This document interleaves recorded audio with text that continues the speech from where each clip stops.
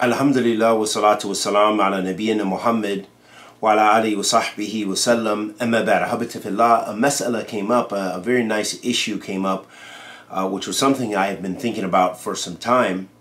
And the issue was, if you want to do good deeds on behalf of someone who is deceased, what deeds can you do?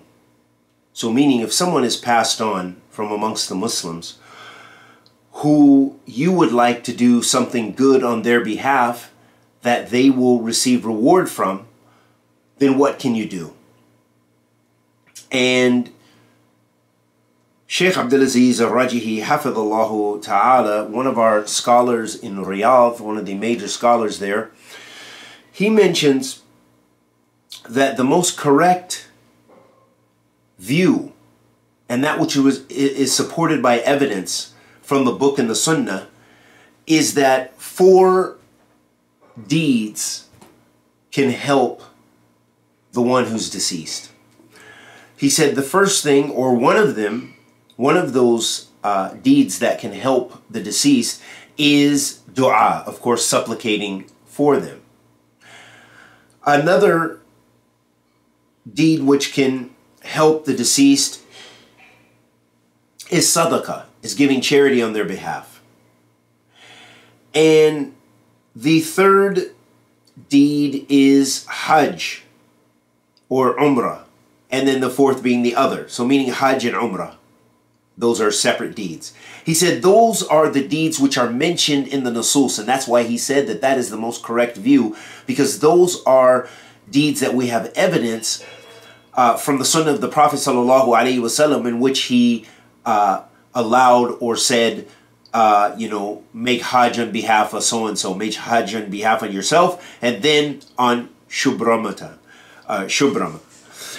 So in a hadith, the Prophet ﷺ mentioned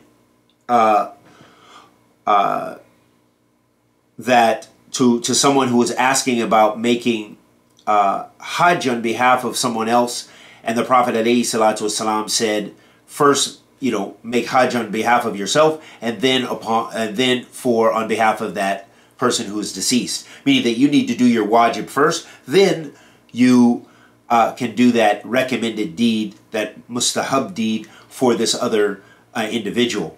And so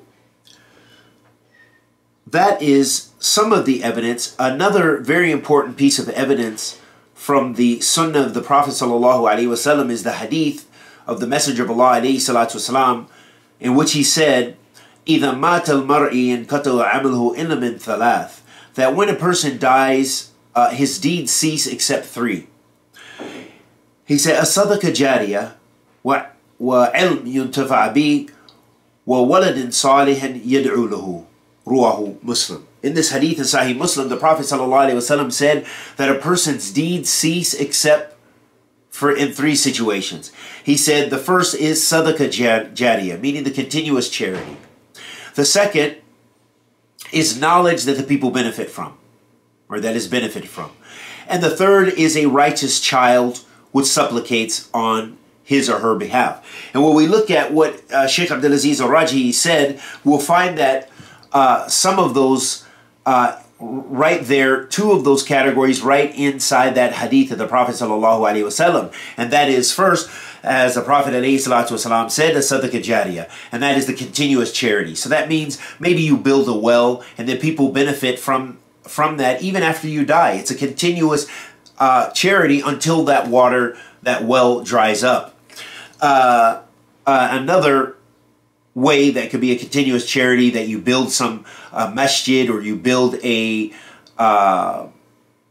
building that you have as a trust, and after you die, and people still continue to benefit from that. So those are some forms of sadaqah jariyah, the continuous charity.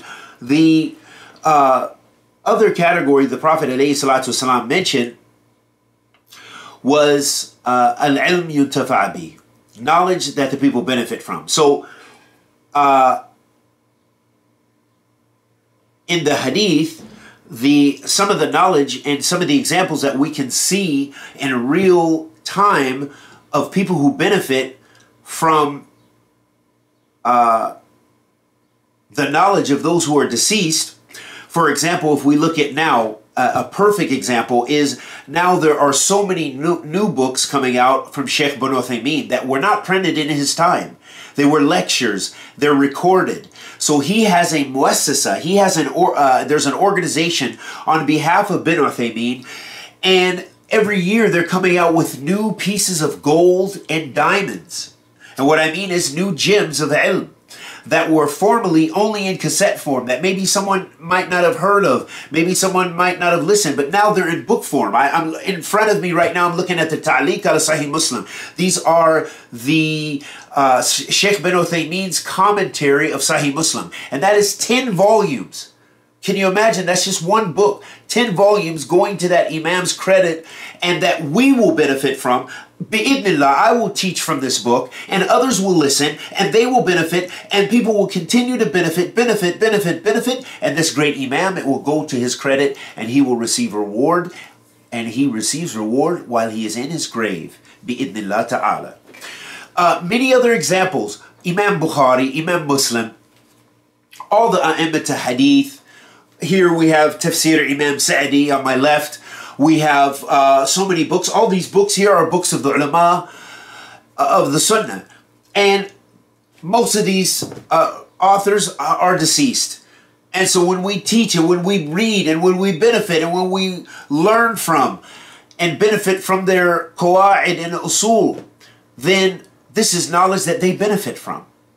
So even, and Allah subhanahu wa ta'ala knows best, a way that we get khayrain is in that you get two forms of khair. Is, for example, in the situation of bin Uthaymeen, now bin Baz also, he has a muassasa, and they're pumping out his books and stuff, things that we didn't have access, all kind of new shurahat that you could only get in tape form prior, and even for a lot of us, it's very difficult to understand. The quality was poor, and the Imam was very old, and it was very difficult to understand some of his speech. Now it's in book form. So now it's like whole new gold. We already know the benefit he gave to the ummah when he was alive. Now look at, now that he's deceased, how much more benefit is continuing. And so what, when you look at it, that's a jam bain al khayrain. That's two forms of good being compiled together. And what I mean is that it's a sadaqah jariyah, because now you have an organization that spends their time going through the books, going through the lectures and tapes, those old tapes of these imams, and transcribing them and editing them and coming out with beautiful text and producing knowledge. So this is knowledge that those imams benefit, that the people benefit from, and that those imams get reward from. On top of that, this is a sadaqah jariyah because it's also a continuous charity that the people who fund those organizations, that they get reward for that. So this is, it's so much khair from different angles. And then in the next category, the Messenger of Allah alayhi salatu wasalam mentioned after the ilm yuntafa bih, he mentioned a waladin salihan yad'u lahu. And this is a righteous child that supplicates on his or her behalf. So that those who are blessed with righteous children and their children supplicate on their behalf when they die. So please supplicate for your parents often and be righteous and supplicate often. And we see that is something that they have left behind, that is a continuous good deed on their behalf, because their children are supplicating, "Oh Allah, please forgive my parents. Oh Allah, please have mercy on my parents. Oh Allah, please enter my parents to Jannat al-Firdaus. Oh Allah, bless them with the pleasures of the hereafter." And all of these beautiful supplications that they are benefiting from, because they had righteous children who remembered them and had enough compunction to supplicate on their behalf. This is an immense khair. And how does this benefit our discussion? This benefits our discussion because we see that the dua is included, and the supplicating on behalf of the deceased, and also the charity, that you can give sadaqah on behalf of deceased. So if you want to feed one poor person or have iftar tonight, you can do that, and someone who died from amongst the Muslims can gain reward for that. And no doubt you, for initiating that, will receive reward from Allah subhanahu wa ta'ala too. So there's no nuqs in the ajr. There's no shortcomings in reward. There's enough reward for everybody from Allah Azza wa Jal. So this is very important to remember that. So supplicate for the deceased. If you can make hajj and umrah for them on their behalf. If you can give sadaqah, give charity, and that's probably one of the easiest things. The easiest thing is to supplicate for them, and also give charity on their behalf, and we ask Allah the Almighty to accept our good and forgive our evil. Wa sallallahu wa sallam ala nabiyyina Muhammad.